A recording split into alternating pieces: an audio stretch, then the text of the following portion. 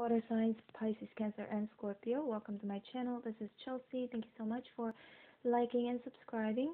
I really appreciate your love and support. In this reading, we're going to get you some important love messages. Please bear in mind that this is a general reading and may not resonate with each and every one of you. Spirits and angels, please show me important love messages for Pisces, Cancer, and Scorpio today. Show me more.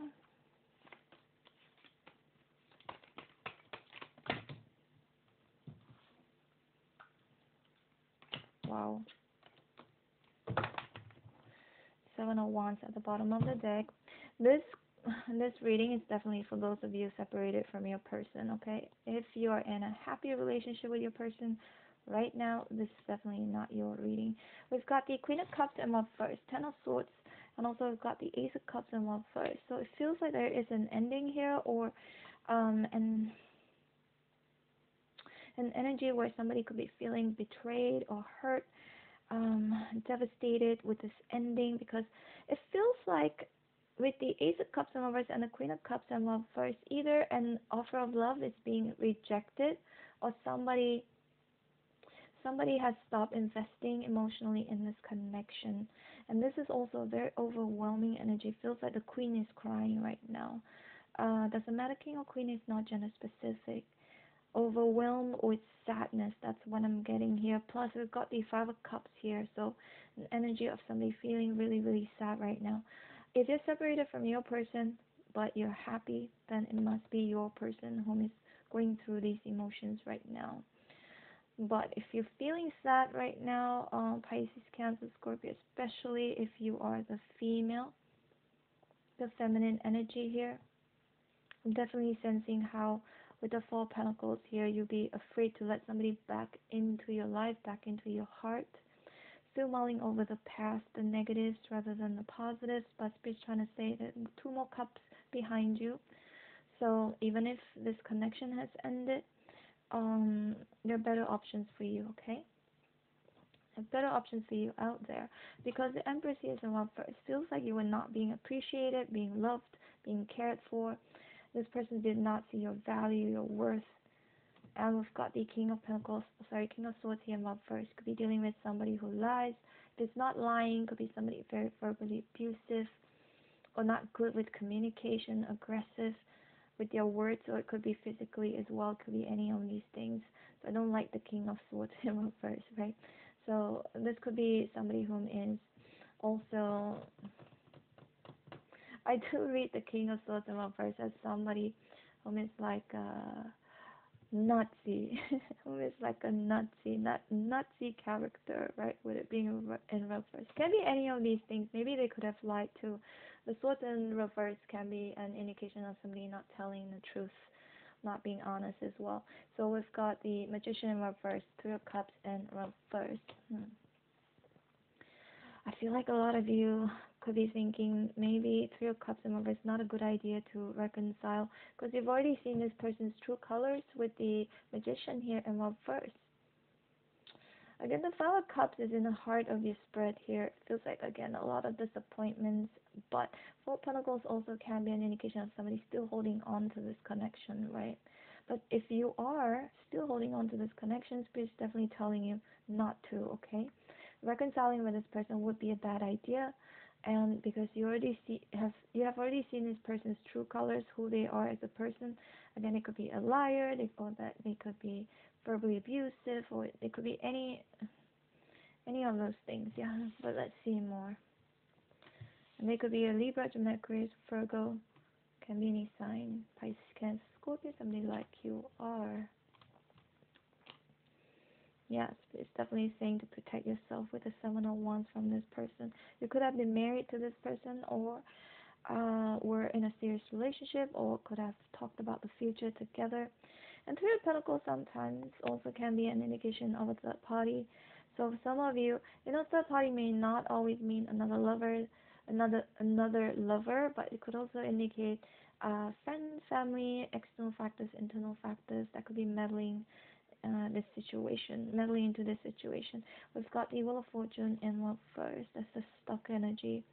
This is very specific. This is for some of you. Somebody could be feeling stuck because of responsibilities, because maybe both of you have children together. That's just for some of you, or maybe because of family pressure with the Ten of Pentacles. Family responsibilities or family pressure, or sharing children together. That's just for some of you. But then the Ten of Pentacles and the Seven of Wands, it feels like Spirit also is trying to tell you to, be, just continue being who you are. If you have a set boundaries, or you have a certain expectations on a partnership, romantic partnership, Spirit saying to hang on to it, because you'll be rewarded with the Ten of Pentacles here. Somebody whom is going to see your worth and your value, and will be giving you what you want here, which to me feels like a commitment, a long-term connection, building a life together, building a legacy together. And the Chariot here, some Lovers, and the Judgment here, for me, maybe an indication of someone maybe wanting to hash things out as well. Could be wanting to talk about reconciliation, or sometimes the Judgment may also indicate, things that are being revealed, ugly things, ugly information, bad information, or information that has been hidden for a while, and now it's coming to surface, right? So let's see more. Pisces, Cancer, Scorpio. Some of you could be dealing with somebody super confused, Seven of Cups here, or somebody who doesn't really know what they want. Two of Pentacles. One day they're this way, and tomorrow they're like a different person. Like their feelings, they need to sort their own feelings out. Again, roles can be reversed, but there's definitely somebody here. I feel like they don't even know what they want. They don't even know how they feel, and it's like up and down, up and down. But this could also be an indication of somebody juggling a couple of people, okay, at the same time. May not always mean that, but I just feel this energy of a very tumultuous connection, or somebody where you have to walk on eggshells with, okay, or you have to walk on eggshells whenever you're with this person. That's just for some of you.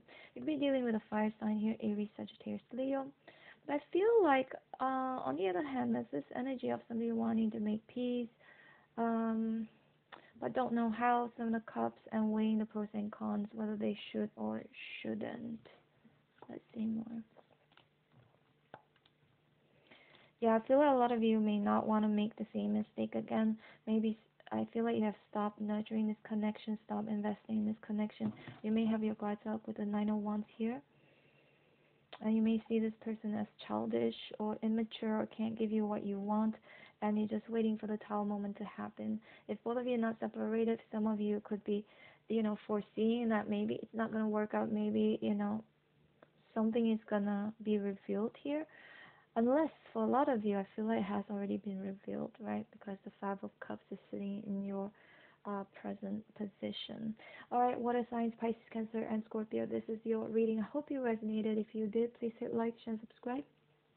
And I'm going to leave you with my latest video from my second channel. It's a travel vlog channel, and I just posted this video 2 days ago. I'm in London right now, and in this video I went on a cruise. It's called the City Cruise on River Thames. It was really, really beautiful. Check it out. I had so much fun. Check it out if you want to, okay? And also, I'll leave you with a playlist on the screen. This playlist has all of the readings that I've done for you and for the rest of the signs, with different topics and different questions. But these readings are still valid because they're still new and fresh. As you guys know, I post your videos almost every single day. So check it out. There could be some other information that you could find there that could be useful and important to you. And I am open for personal readings if you'd like to book me. My information is in the description box below. Alright, take care. Bye.